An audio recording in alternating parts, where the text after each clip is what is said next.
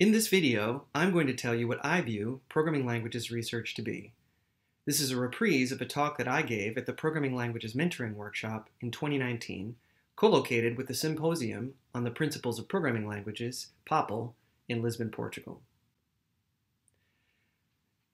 My talk starts with a conversation that I had with colleagues back in 2014 during hiring season. I insisted to them that we ought to consider hiring in programming languages amongst the other areas of computer science that we were interested in. Some of them had doubts. They wondered, is programming languages really the best area to spend our resources in? Isn't it really an old problem and largely solved? Now, of course, being from within the field, I see it quite differently. I see a vibrant community doing amazing things. But it's not clear that my colleagues necessarily know what those amazing things are. At first glance, you could say, well, programming languages researchers work on programming languages. Which is true, but many of these languages seem to not be developed directly anyway by academics, and so that leads you to wonder whether or not there are big research contributions to make within an academic department in PL. What might those contributions be? Well, trying to answer that question, I decided that there's a lot to say, not just a little, and I should start a blog, and I did with Swarat Chaudhuri, called The PL Enthusiast. About 2 years into having produced that blog, I actually wrote a blog post directly about the question of what programming languages research is. Programming languages research views the programming language as having a central place in solving computing problems. A PL researcher, in my view, develops general abstractions or building blocks for solving problems, and maybe more importantly, classes of problems. A PL researcher considers software behavior in a fundamental and rigorous and general way to prove that classes of programs enjoy properties that we would like those programs to have and don't have the properties we don't want them to have. The ethos of PL research is not just to find solutions, though. It's to find the best expressions of those solutions, typically in the form of a kind of language or language extension, maybe a library or a separate after-the-fact analysis or program transformation. And the hope of the PL approach is for simple, understandable solutions that are also general. By being part of or acting at the level of a language, they can apply to many and many sorts of problems and programs. So let me step back and give you an example to show what I mean.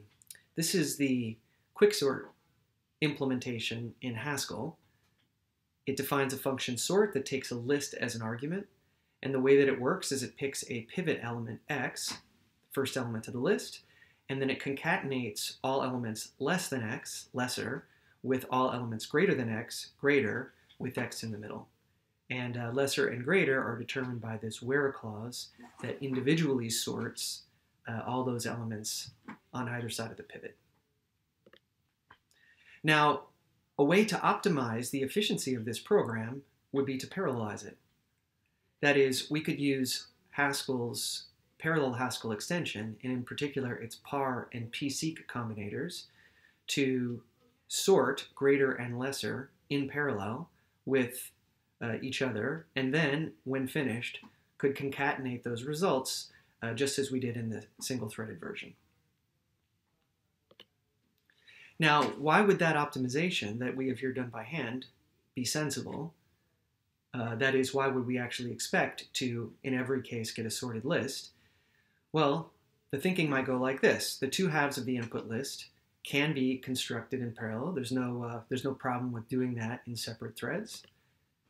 This is because each activity is independent, and this would make sense to do for better performance as long as par and pseq manage parallel resources efficiently.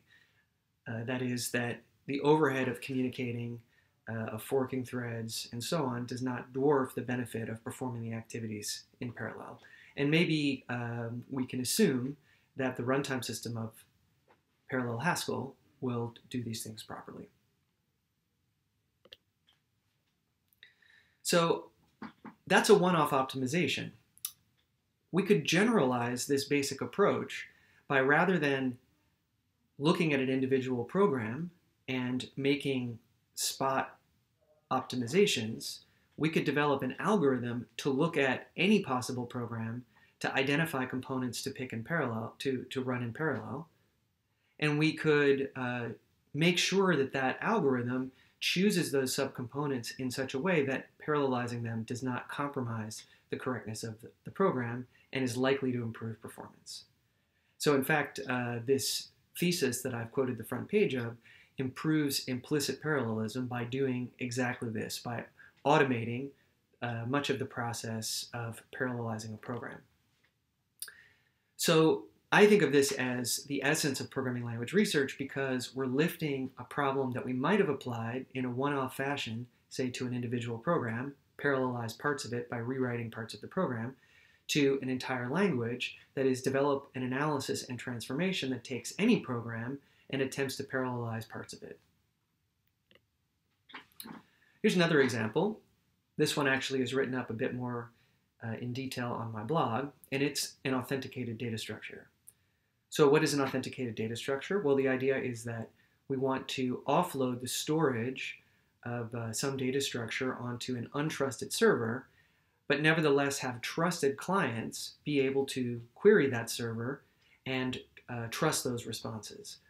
And the way that it will do that is to have the server send along a proof that the query that it's answering is high integrity, that it's authentic, it's correct. The way to do this was first proposed in 1988 by Ralph Merkle in his so-called Merkle tree. And you can think of this as a particular sort of data structure where the tree is organized to have a bunch of metadata as part of it, so-called recursive hashes that are hard for an untrustworthy server to forge, and therefore hard to fake out a client when it checks whether or not the proof, which consists of a sequence of these hashes, is correct. Now this basic idea, while applied for complete trees here, maybe it makes sense to apply to other data structures. And in fact, over the years, since 1988, it has been applied to sets and dictionaries and range trees and graphs and skip lists and B trees and hash trees. And in fact, each of these different data structures has warranted a separate paper and a separate security proof. Now, the PL perspective is to say, instead of resolving the same problem over and over again in a slightly different context, can we take one general step and create a language extension in which all of those particular instances could be coded up? So that's exactly what we did in 2014 with our paper on authenticated data structures. And our approach was to extend a language with a small extension that captured the essence of the authenticity proof in a authenticated data structure. And we proved once and for all that type correctness in this language extension implies authenticity. So from that point on, just program your data structure in our language and you can be sure that the security proof holds. No need to do further proofs, no need to write additional papers that contain one-off proofs for those particular data structures. So, what are the elements of PL research now that you have an idea of the way I view it? Well, a key aspect is design. What problem is it that you're trying to solve, and what method are you going to use to solve it? What language feature will you develop? What analysis or transformation will you put together to solve it?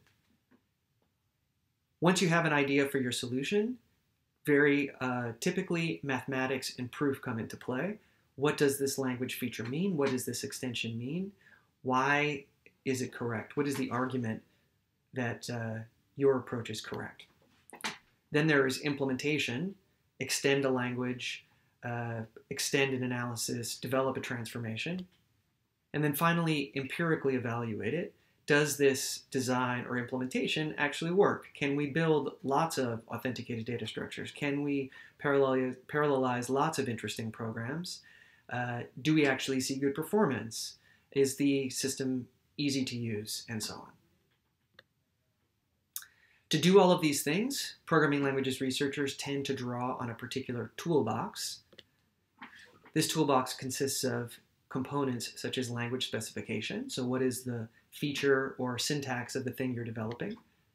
Semantics, this comes back to mathematics, using technologies such as operational or denotational semantics. Static reasoning, so being able to make statements, proofs about whole programs or classes of program, and those statements will involve logics, that is, the statement will be made in a logic, and maybe we'll use things like type systems or static analysis to prove properties about those programs. Programming languages researchers also use dynamic reasoning about individual executions, whether as part of a language design, as part of a separate testing mechanism, as part of a monitor. And all of these things one implements to show that they work in practice, whether by using compilation or interpretation or other runtime system services. So what I want to do now is give you a tour of programming languages research considering all of these elements in the toolbox that I just presented. And before I do, of course, I should disclaim that this is my perspective. Other people are sure to differ with me about what programming languages research is about. I'm not presenting a comprehensive view. There's lots of exciting things in the field happening that I won't specifically mention in this talk. And I'm likely to make some, hopefully, small mistakes. And I hope you'll forgive me for that and see the big picture of the point I'm trying to get across. That is, that you'll get some sense of the field. So I'm going to start at the end of that list of bits of the programming languages toolbox, the implementation of a programming language. Now I want to start with the observation that machines don't run the programs that we write. Instead, machines tend to run machine code, and machine code is normally produced by another program. So for a particular programming language, there are several implementation strategies. One is to have an interpreter. I can have a program that is able to run on a particular machine, and it takes as input a program in a different language, language Q, and executes that program. Another approach is the compiler. It converts a program in a particular language to one in a language for which you have a machine or an interpreter. So if that language Q is, say, the C programming language, I could run the GCC compiler to compile that program to x86 machine code, language L, and then run that directly on the machine. Alternatively, if my programming language was, say, Haskell, I could compile it to C code, which could then be compiled to machine code, or I could compile it to, say, strangely, JavaScript, and then I could interpret JavaScript inside of my web browser. A hybrid strategy is to begin by interpreting the program, but then compile it as the program runs. And this is a way of amortizing the cost of compilation over the execution of the program, rather than having to set aside a large amount of time potentially to compile it at the outset. Now, whatever strategy you take, typically there are additional services that need to be implemented in support of that strategy, that compiler or interpreter. And two common ones are the garbage collector, which handles memory management, and a thread system, which runs multiple parallel threads. So the compiler or the interpreter will use those services in its implementation to implement programs in the language. The libraries of the language oftentimes are also considered part of the language implementation and part of the runtime system. So the implementation of strings or of numbers or of services like networking or a file system, those often are part of a system library that is really important and necessary for the language to work. So there's lots of research in programming languages on implementing them better. Back from the early days, we were concerned about implementing compilers to be efficient so that they could optimize programs to run more quickly. These days, we look at things like special purpose hardware, GPUs, and try to take advantage of those. Garbage collection is still an important area of research, trying to make it faster, to have smaller pause times, to be more space efficient. Just-in-time compilation is very popular today. Lots of languages are JIT compiled, and so that's also an important area of research. And as programming language styles proliferate, implementation strategies for those styles become increasingly important.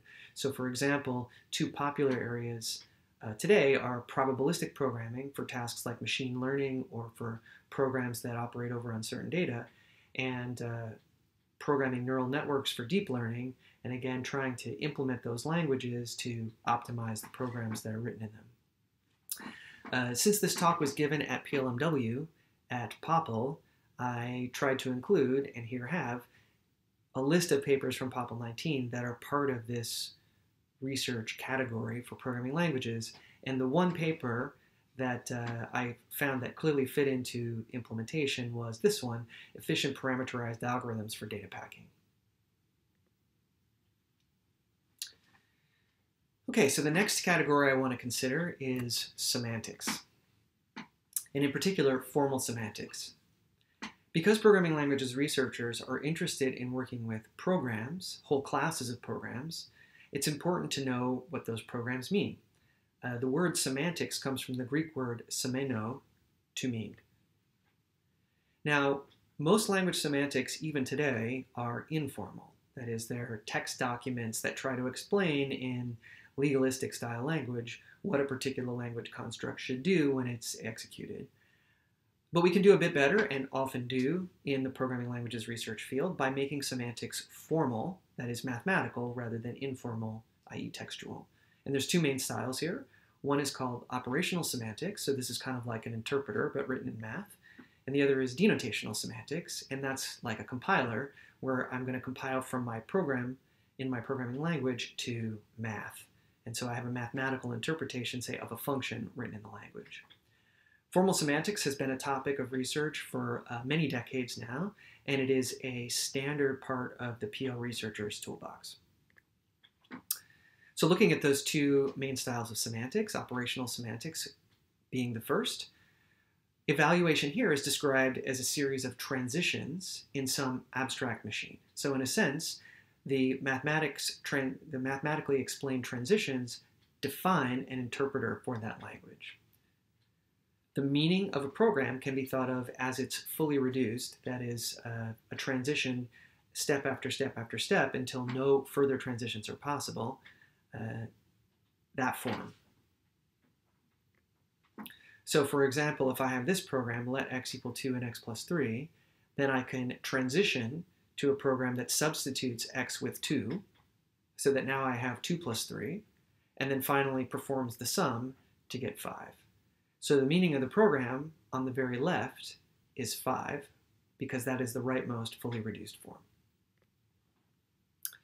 Operational semantics is the most popular style of semantics simply because it is straightforward to use, and in the sense that it's easy to write down transition rules, and it's easy to use those rules to prove properties about programs in a language defined that way. Importantly, operational semantics can be used to model many programming language features that appear in modern languages today, like concurrency, non-determinism, and so on. And it can model meta properties like runtime cost, which are important for, say, proving things about the running time of programs. The other style of language semantics is denotational semantics. And as I said, this is like interpreting the program as a mathematical object by, in a sense, compiling to that mathematics. And this compilation happens via a so-called interpretation function with these semantic brackets. So the meaning of a program fragment is given by the meaning of its components. It's compositional. So E1 plus E2 is defined as the meaning of E1 and the meaning of E2. Those things are likely to be, say, mathematical numbers, and the meaning, therefore, of the whole program is the sum of those two numbers. Denotational semantics becomes interesting, challenging, when we face modeling loops or recursive functions, or when worrying about the heap, worrying about cycles inside of the heap. Denotational semantics is often used for equational reasoning, that is to say, when two programs are equivalent, perhaps under particular, under certain contexts of interest. So today, semantics are often used out of the box for other research purposes, but they are also a subject of research itself. So denotational semantics is experiencing a bit of a revitalization. It used to be that operational semantics was the only thing I would see at conferences, except for the odd paper. But now the number of papers and the interest is growing again because it's becoming very interesting for a bunch of important applications, for example, security applications. So at POPL 19, there were several papers that explored either new mathematics for semantics, new presentations of the meaning of programming languages, and those using standard semantics techniques.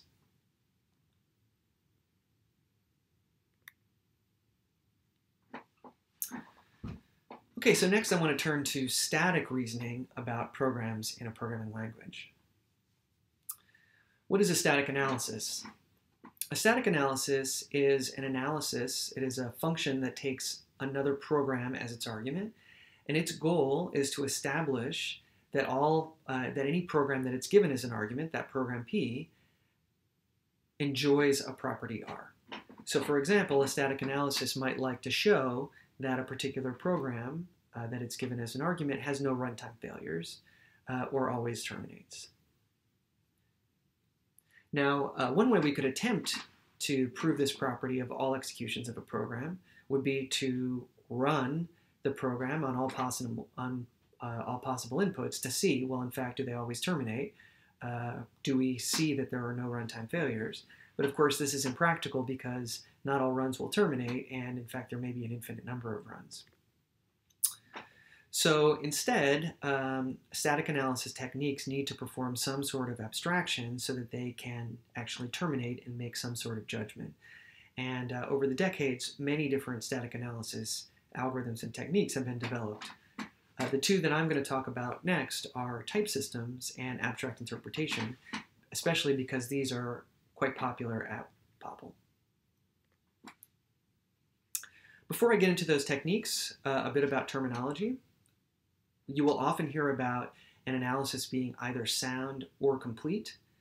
A static analysis that attempts to prove a property R can be either sound or complete.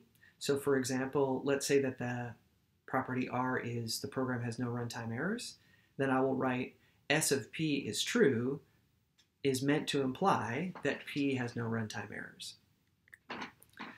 Now, an analysis is sound if when it says the property holds, it does. That is, S of P is true implies that the program exhibits that property R.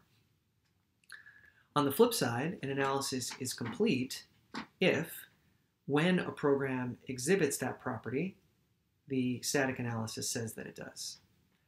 Now, obviously what we would like is to have an analysis that is both sound and complete, and we'll get to that, but let's look at examples of one or the other.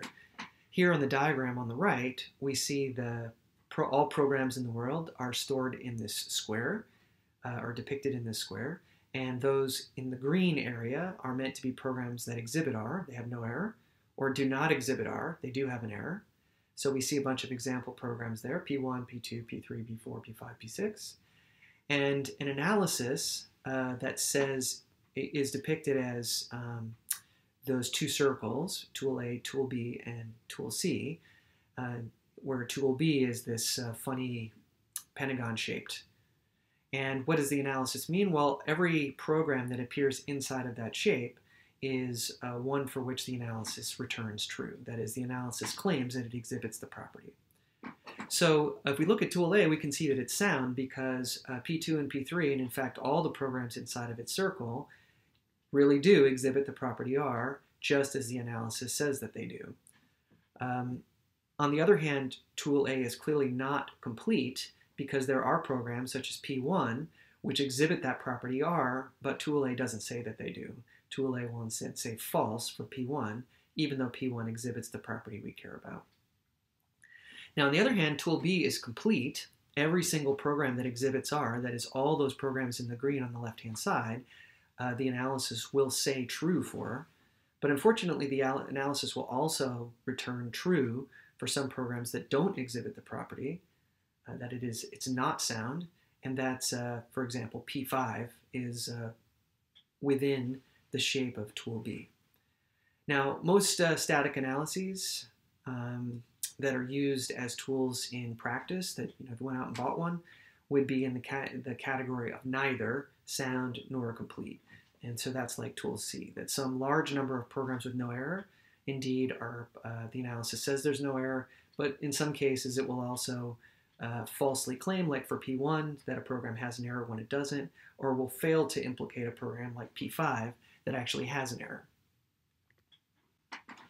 Now, unfortunately, no static analysis for any interesting property can be both sound and complete. This is a consequence of Rice's theorem. So what that means is that to have a static analysis tool, we're going to have to make approximations. We're going to have to be either sound but not complete, complete but not sound, or some combination, as we saw on the prior depiction.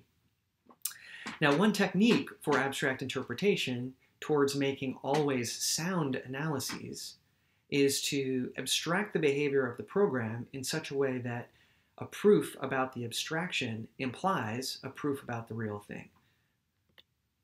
So this idea was proposed by Patrick and Radia-Cousseau, and their seminal paper on the idea was in 1977. It turns out it's the most cited POPL paper ever. So what do I mean about abstracting the program behavior? Well, let's consider a very simple programming language. Here, programs in our language are depicted with the metavariable e, and a program can either be some integer, let's call it n, or the sum of two other programs, themselves consisting of integers or sums of programs. Now, to abstract the meaning of our program, to be able to prove properties about it, so we don't have to test every possible program in our language, we will define an abstraction function that takes an integer n and maps it to an abstract domain, in this case the domain of signs. In this domain are three possible values: minus for all for all numbers that are less than 0, 0 for 0 itself, or plus for all numbers that are greater than 0. Then we have an abstract semantics for programs written in this simpler abstract. We have an abstract semantics for elements in this abstract domain. In particular, the abstract semantics is going to cover the one operation in our language, which is plus. And now, instead of worrying about plus for all possible integers, I only need to worry about plus for my abstract elements. And so you can see that defined here in this table. Two negative elements, when added together, will produce a negative element. 0 plus a negative element is still negative, or plus a positive one is still positive, or plus itself is still 0. And in fact, we can see that because of the uncertainty about what should happen when adding a positive and a negative element, we actually need a fourth element in our abstract domain, question mark, because at this point we're just not sure. And the question mark in some sense refers to any possible value, either a positive, negative, or 0 element. Now, the important thing is that if we wanted to prove something about a program, we can prove it, and we can prove it about the abstract domain. It will hold for the original program. So in our signs example, if the result of executing a program according to the abstract semantics was that that program was 0, then we know for sure it will be in the concrete semantics also. Or if we say that it's positive or negative, we're sure that whatever numbers we started out with from our abstraction function, we're going to end up with a positive number if we really executed that program. Now, the signs domain is one possible abstract domain to make this sort of determination in, but we can look at other abstract domains that have been developed over the years too, such as intervals, which bound a particular range of numbers, or convex polyhedra, or octagons, or pentagons, which are other ways of describing numeric relationships among variables. The abstract semantics for language constructs other than plus is relatively straightforward in many cases, so for sequencing or for assigning variables and so on. And once again, this is a theme. The key challenge here is loops. How do we finitize our reasoning about programs with loops so that we are sure to have our analysis terminate and give us an answer that we know to be sound? And there's a key idea that was developed, again, way back in the beginning, but it's been advanced and deepened since then, called widening, to help accelerate termination of the analysis over loops while retaining a reasonable level of precision. Now, stepping back, one can view all static analysis as a kind of abstract interpretation, but it's not really fair to ignore the rest of analysis techniques just because you can make this connection. The setup can differ significantly amongst the ways that the analysis is expressed and implemented, and that setup offers different precision and performance trade-offs. So if you use data flow analysis or symbolic execution or type checking, these are all kinds of static analysis that one can relate to abstract interpretation, but have different trade-offs, and it's worthwhile to express them directly rather than trying to shoehorn them into the mathematics of abstract interpretation directly. So static analysis is a rich research area. People are often trying to prove new properties about programs that haven't been focused on so much before, such as the absence of side channels that might leak secure information, or the proper use of resources so we don't exhaust memory, or data race freedom in multi-threaded programs. Implementation methods are often important for making a static analysis work well, and so there's lots of research there in improving the performance and precision of different methods, say different abstract domains, using different searches or heuristics in deciding how to perform an analysis. And recently there's been lots of interesting connections between static analysis and machine learning methods. So at POPL there were a bunch of papers on static analysis, and they were all across the spectrum that I just described there, from ways of doing analysis, application domains for that analysis, and different and new properties to consider.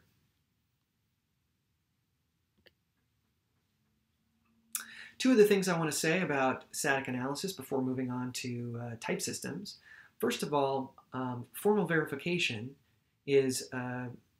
comes from the area of so-called formal methods that's often, or at least started as different from programming languages as a field, but many of the methods used by formalists and programming languages people are coming together and overlapping quite a lot, and so there's lots of interplay between these different areas. And now I would say formal verification is a very key part of programming languages research. What is it? Well, it's about proving at the limit functional correctness of a program. The program does what it's supposed to do, where what it's supposed to do is defined as a specification that, let's say in the simplest case, relates inputs to outputs. So to formally verify a program P is to show mathematically that it meets its specification, that is, for all inputs X, the specification between X and the program's output holds.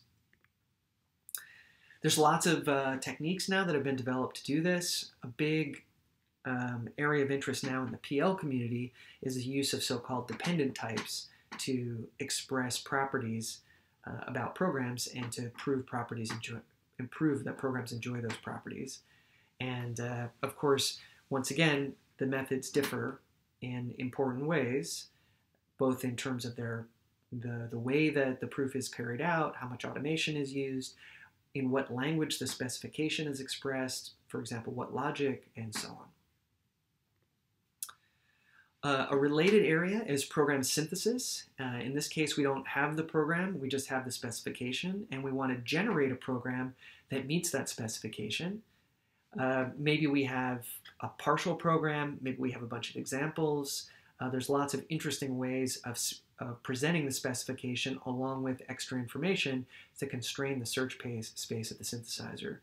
And the methods used by program synthesis research are also quite varied, involving explicit search, enumeration, symbolic search, taking advantage of types, piggybacking on top of logic and formal verification. There's lots of really cool ideas here. And there are a bunch of POPL papers that consider both of these topics, both verification and synthesis.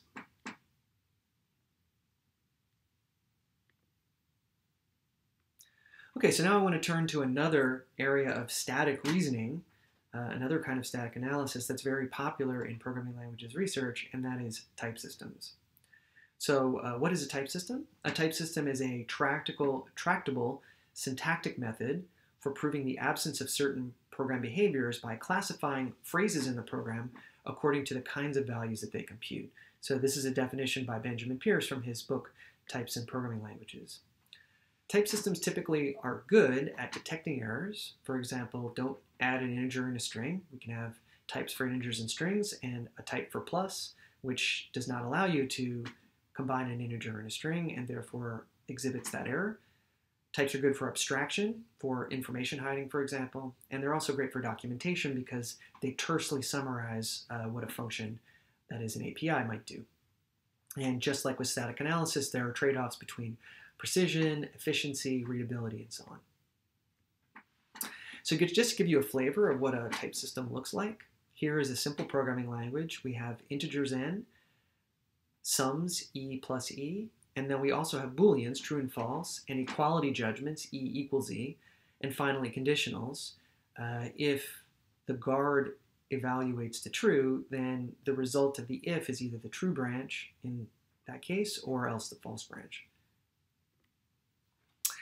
In our language, we'll have two types, int and bool, and we want to prove that expression e has type t. We'll use the type system to do that, and the notation we'll use is drawn from mathematical logic. It has this so-called turnstile, e colon tau, and that can be read, e has type tau. This mathematical formal statement is called a judgment, and we will use rules of inference that we can combine, that we can piece together to form a proof that a particular judgment holds. So, for example, we might have a judgment true has type bool, or a judgment 1 plus 2 has type int, or a judgment that if 1 equals 1, then true else false, and that has type bool. Now, on the other hand, we won't be able to prove that, in most cases, that if some expression, then 1 else false. That is, we can't, using the type system that I presented here, give a type to this because it might return 1 or it might return false. And in most languages, even when you know what the guard is, your type system is probably too imprecise to realize that, hey, I know that the true branch is always going to be taken, and so in effect this has type int. Normally the type system is not smart enough to prove that, even if it's actually true. So here are those rules of inference. The first one is an axiom. It says that all integers have type int, and all booleans have type bool, both true and false do. These are axioms because they have no hypotheses above the line in those rules of inference. The more interesting rules of inference have premises above the line, and they say, well, if E1 has type int, and if E2 has type int, then the sum of E1 and E2 also has type int. So the premises are hypotheses, and if they hold, then the conclusion also follows. We also have a similarly styled rule for equality, and in this case, we require that E1 and E2 have the same type, but we don't care which type it is. And in that case, we can compare them, and the result at runtime will be a Boolean. Finally, for conditionals, we also require E1 and E2 to have the same type. That is, it should be possible for either branch to be taken, and if so, we need to give them both the same type to give a type to the entire expression. The guard should have type Boolean for this to make sense. Oh, and I should note that this same style of using rules of inference is used in expressing operational semantics also. Now, type systems, like abstract interpretation, are often designed to be sound. That is, if E has type tau, then it really ought to be the case that when E evaluates, when it runs to conclusion, it really does produce a value of type tau, or else it diverges. It never actually produces a final result. And this reduction is defined as operational semantics. Now, a corollary of this judgment is that E will never get stuck if it is type correct. That is, it will never fail to reduce to a non-value for example, it won't ever produce 1 plus true because that is not a value, and there is no rule that can evaluate 1 plus true. And we can think of such a stuck program as representing a runtime error. The proof of soundness is often carried out by induction on the typing derivation, on the proof, the stringing together of the application of those logical rules. And so proof by induction, as it turns out, is an extremely important part. It's central in proofs of properties in programming languages research. Now, as I said, we can think of most static analyses as a kind of abstract interpretation, and a type system is a sort of static analysis. It applies to all programs E. It's a proof that they have some particular type T. And so connecting to abstract interpretation, we can think of the type as the kind of abstract domain. Right? We saw the domain of signs before. That's maybe a bit more specific kind of integer type. And by type safety, we know that the analysis is sound.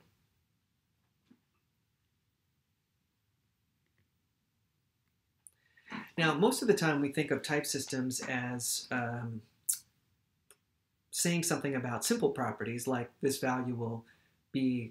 expression will be an integer when evaluated.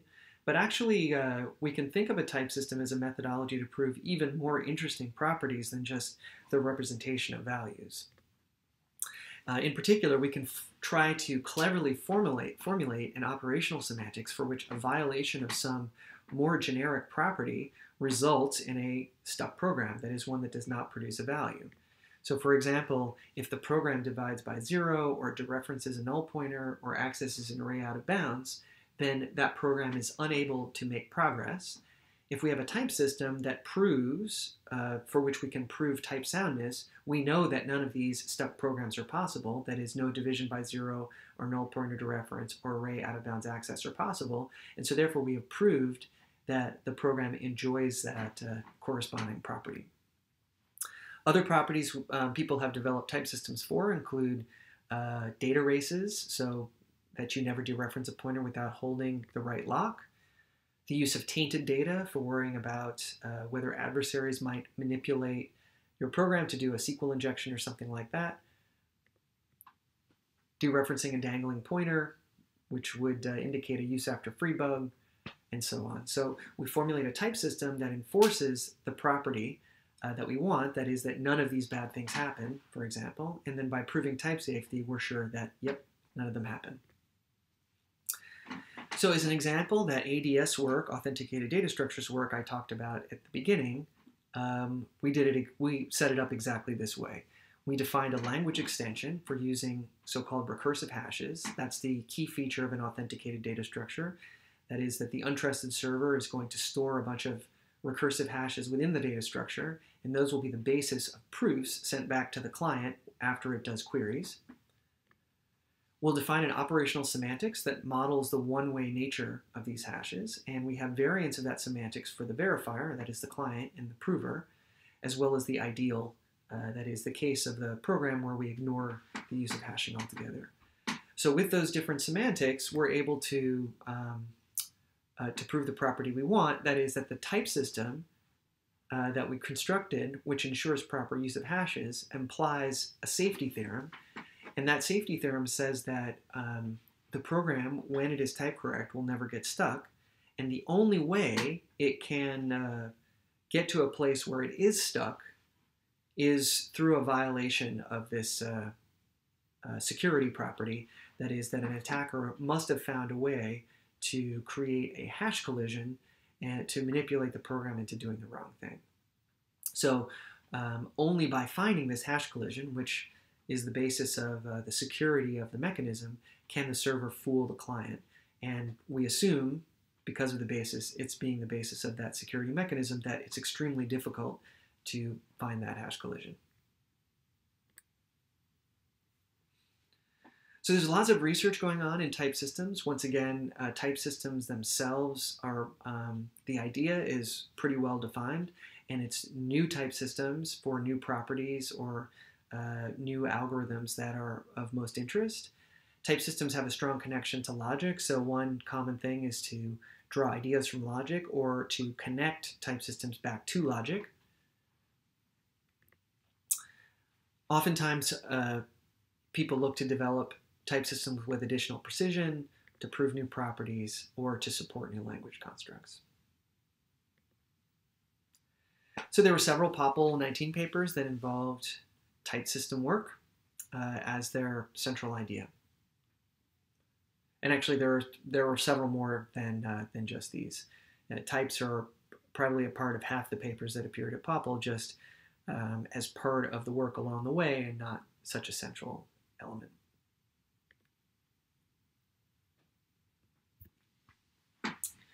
Okay, so next I want to talk about dynamic reasoning. So far we've talked about implementation, semantics, and static reasoning. Now I want to talk about dynamic reasoning, which is to reason about program executions. And why do we want to do that? Well, recall Rice's theorem. There is no sound and complete static analysis for interesting properties in languages. And so what that means is that if we limit our reasoning about programs to type systems or static analyses, we're going to reject some programs that exhibit a property, even though they exhibit it, we're going to reject them anyway. We'll be overly conservative. Or if you're a static analysis and we don't reject the program, we'll at least emit a false alarm about it. So one way to avoid this is to allow the program to run despite the possibility that it violates this property, and to watch for that violation at runtime, signaling an alarm if the property is indeed violated, if a monitor can observe during execution that the property is violated. And we might perform this monitoring during testing, just as a way of exploring whether there's a possibility of a problem, or we could do it during deployment. For example, this is what dynamic typing does in dynamically typed programming languages. Now, as it turns out, most type systems do not try to prove an index to an array is always within bounds. This is a case where it would simply be too restrictive. Too many reasonable programs would be rejected if we were to require the type system always prove that array accesses are in bounds.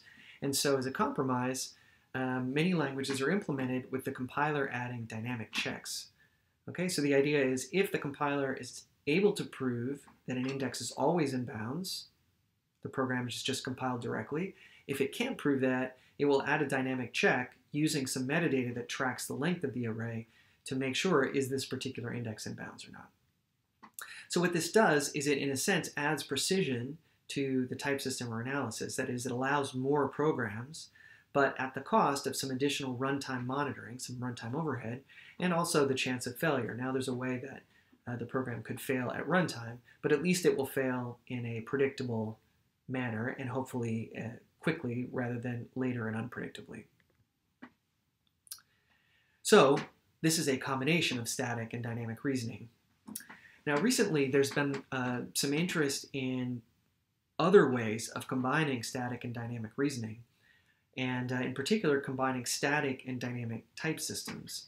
And this is an area called gradual or migratory typing, and it's gaining in popularity, where languages that started as dynamically typed languages are getting type systems added onto them, where those type systems add value but don't subtract from the precision, from the ability to check as many programs as the original allowed it to.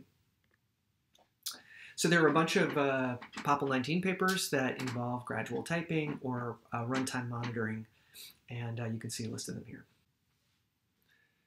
So this concludes my tour of the Programming Language Researcher's Toolbox. It contains mathematics and implementation techniques that are widely applicable. That is, with these techniques, we can make it, whatever it is, more general, more elegant, more direct, more efficient, more reliable, more secure. And programming languages researchers are looking at many kinds of it, whether it's machine learning or quantum computing or cryptography or security or natural language processing. You name it, the key questions in computer science often can enjoy an elegant, general, direct, efficient, reliable solution by taking advantage of ideas from the programming languages community. I hope that you agree. So to recap, what's PL research? PL research views the programming language as having a central place in solving computing problems. A PL researcher develops general abstractions or building blocks for solving problems or classes of problems. The PL researcher considers software behavior in a rigorous and general way, for example, to prove that classes of programs enjoy properties that we want or eschew properties that we don't. I encourage you to check it out.